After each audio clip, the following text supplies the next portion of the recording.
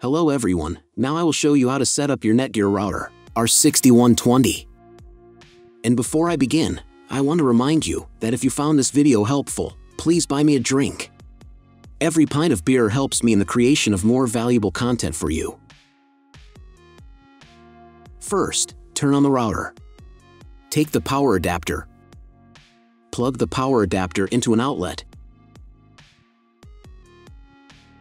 And connect the other end into the router.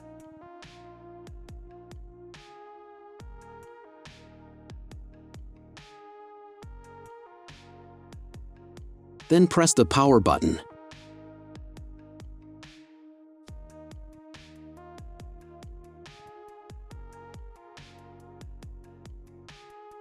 When the router is powered on, the light will turn on. It may take a few minutes for it to completely turn on. Next, connect the cable from your internet provider or from your modem to the internet port. This port is often labeled internet and typically has a unique color. Each cable should be inserted until there is a click.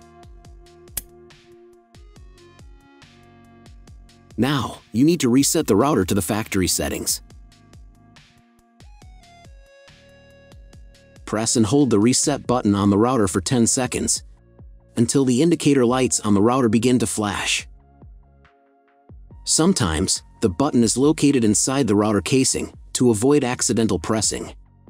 In this case, use a thin object to press on it.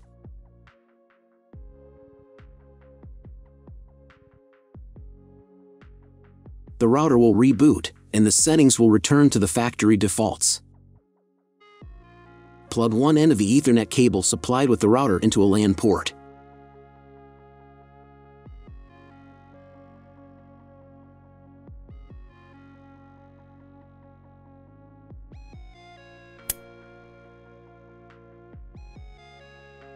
Plug the other end of the cable into your computer's Ethernet port.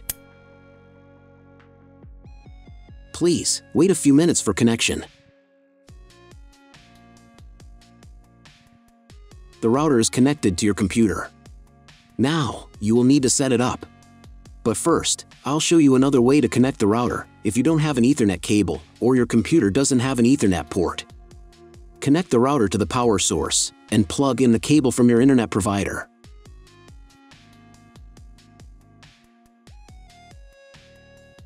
This will enable Wi-Fi. If your router is new, your Wi-Fi network name will be the name of the router. Your router has its own Wi-Fi network name and password printed on a label.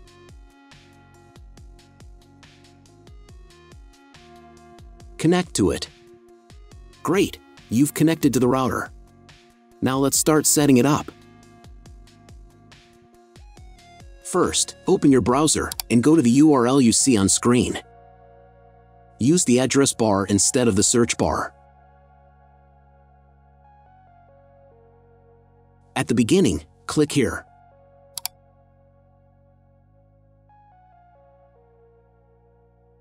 Then in both features, make your selection and click Apply.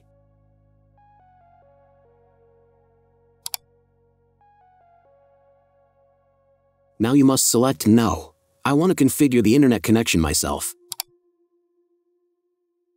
And click Next button. And then click OK.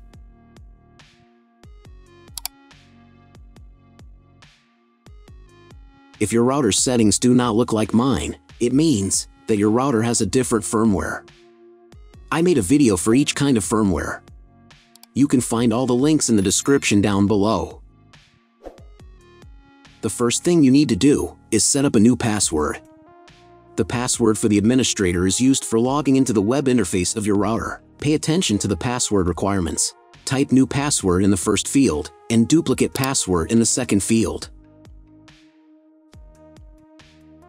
Next, select 2 security questions and write answers to those questions. You will need them in case you need to reset the admin password in the future. Click Next. The next page will display the information needed to connect to a Wi-Fi network. If you want, you can print them out. Click Next button. If you haven't updated your router in a while, the next page might automatically start updating the firmware. If a newer version is available, I recommend updating the firmware. It will take about 3 minutes for firmware update. Please, do not turn off the power or press reset button. If the new firmware is not available, just click OK. After updating the firmware, you may be redirected to the Netgear website, where you can register your router. If you want it, you can do it. I won't do that, so I'll just close this window. Log into the router's web interface again if you were logged out of it. Enter the standard username, admin, and password that you created a few minutes ago. Press Sign In button.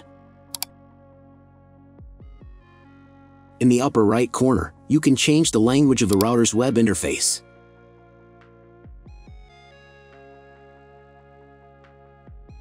To get the internet, go to Advanced. Setup Wizard. Press No. I want to configure the router myself. Then press Next button. On the next page, choose the internet settings. In most cases, there are two options, connection with and without a login. Almost always, your internet connection will not require a login. Check your contract with your internet provider for this information. If your internet connection does not require you to log in, or if you are not sure whether you need to log in or not, select No. Leave account name and domain name unchanged.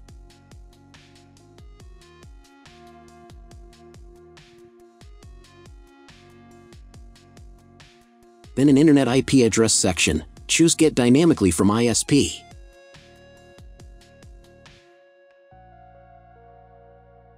In the DNS section, select Get Automatically from ISP as well. If your ISP only allows internet access to a specific MAC address, you need to clone the MAC address of the primary computer. Select Use Default MAC Address if you are not sure about these settings. Check again that your settings are the same as mine. And click Apply. Most of the time, it's unnecessary to copy the MAC address. But if you can't get the internet connection after quick setup, later, in the video, I will show you how to clone MAC address. Now you need to reboot the router. Go to Advanced. Advanced Home. Click on the Reboot button. And click OK. After the reboot, wait a couple of minutes and try to Google something. If it's failed, then check all the cables. They must be connected correctly. Then log into the router control panel again. Go to Advanced. Setup. Internet Setup. And choose Use Computer MAC Address.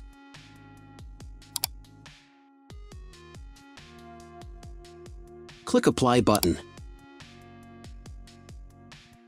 And then, reboot router again.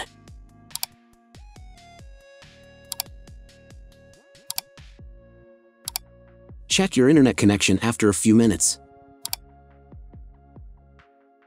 That's all. If my video was useful, please support my work. You can buy me a coffee. I donate 50% of all coffee's purchases to animal shelters. Details can be found in the description below.